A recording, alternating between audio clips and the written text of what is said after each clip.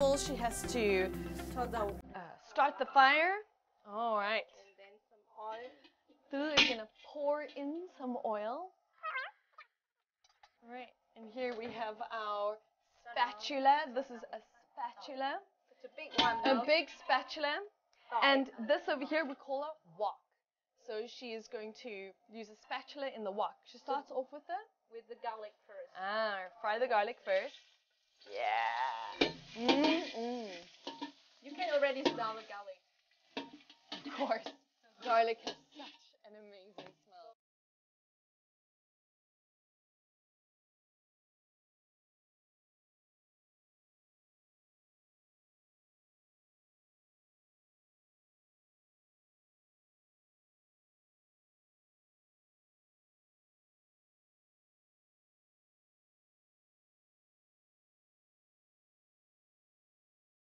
So while Tu is busy cooking, I want to introduce what we're looking at today.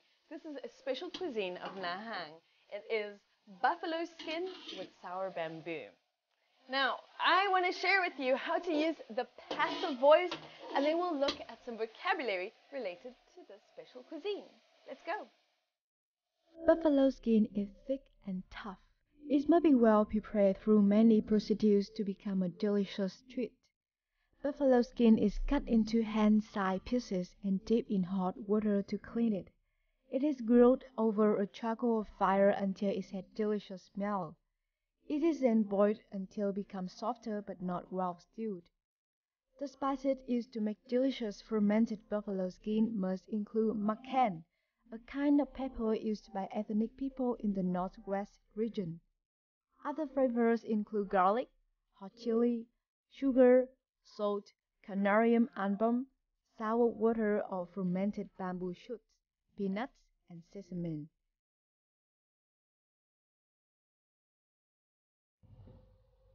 Look at this dish, Lisa. Oh, it looks so delicious. It looks so tasty.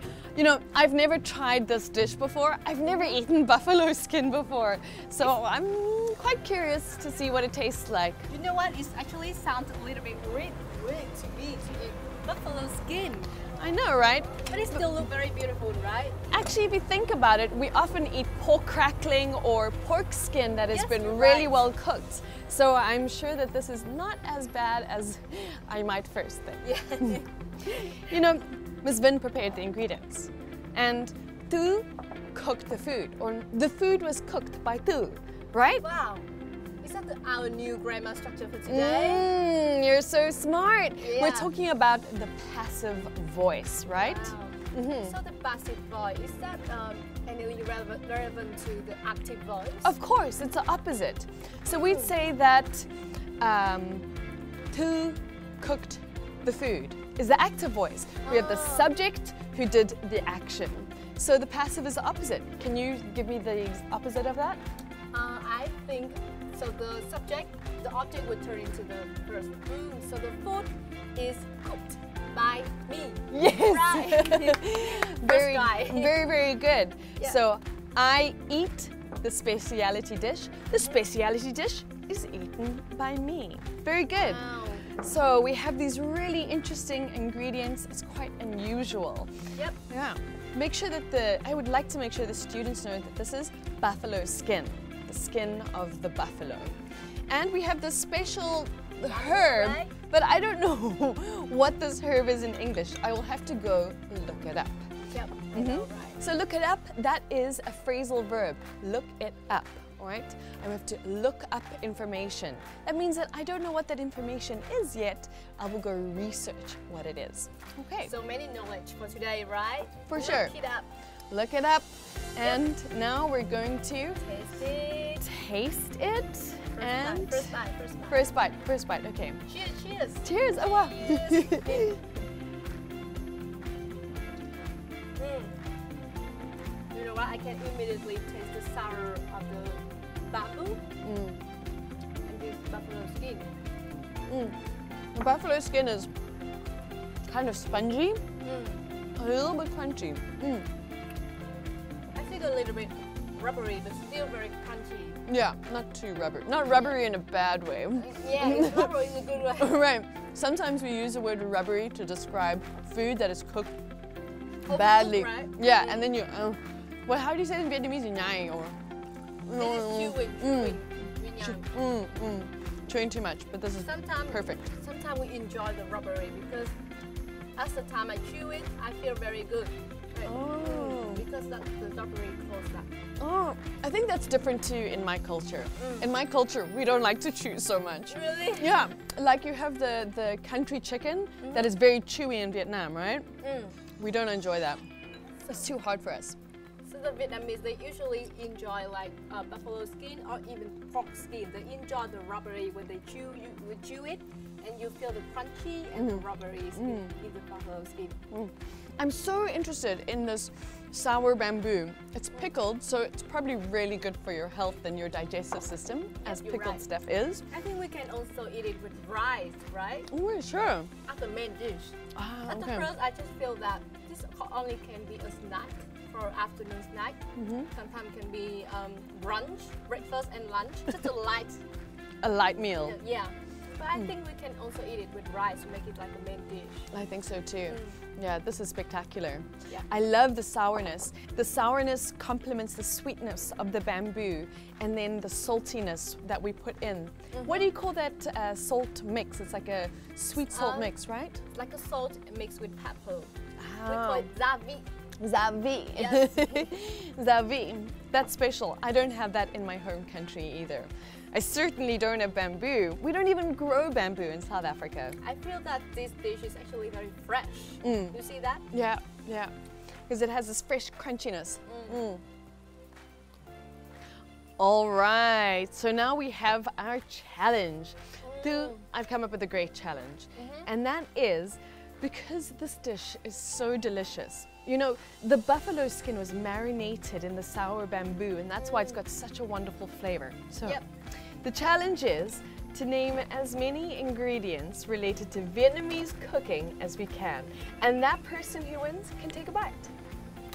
Yep. Okay, so is that for the challenge? We will divide into 3 parts: breakfast, lunch, and dinner, right? So you will name for breakfast in your country, what will you eat? And then I get a bite, right? Yep. Okay. It is correct. Okay.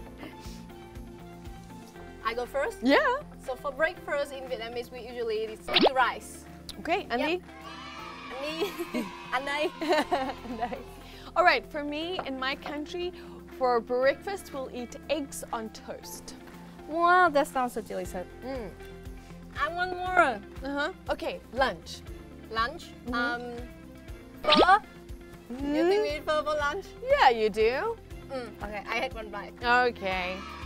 For lunch in South Africa, we can eat a salad. No. Nice and healthy. How can you eat salad for lunch? Of course. Okay, fine. We have a dish called pap in sauce, all right? And that's with cornmeal porridge, with tomato relish, and then a piece of meat like boerewors, which is a special kind of sausage. We eat that for lunch. Wow. More knowledge for the audiences. Okay. Dinner.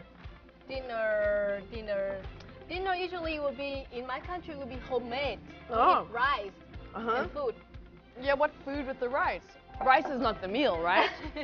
There's so many foods for me. Okay. Let me think of. Do you have a vegetable? Choose a vegetable. Vegetable, kangkong fried with onion. Okay, and next one? And The then meat, the right? meat marinated. And we eat it with rice. Which meat? Pork. Okay. Why? You need to be specific. Okay, now you get to have a bite. So marinated pork and kangkong with garlic with rice, okay? Okay, that sounds like a delicious Vietnamese dinner. Yes. Wow. Okay, my turn. I want to eat some. Yep. Okay, dinner in South Africa, we have a very special dish called babotie. And that is made with beef mince, and it has egg on top with some cooked banana.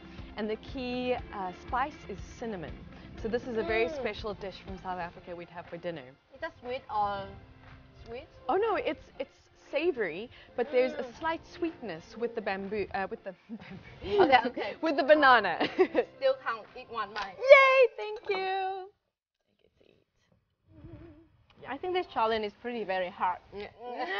These are all food.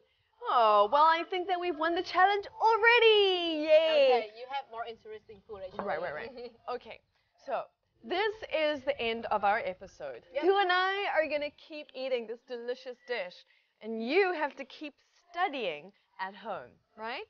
Sorry. Yeah. Please remember to revise the vocabulary we've looked at today related to delicious food and to Nahang. What a wonderful place. And also the grammar, you right? Of course. Remember that you can use the passive voice to talk about things that have been done. You have to practice it all over again so you can remember the formula and also the examples, right? All right. We'll see you in the next episode of Street VN. From me, Liesel. And me too. Bye-bye.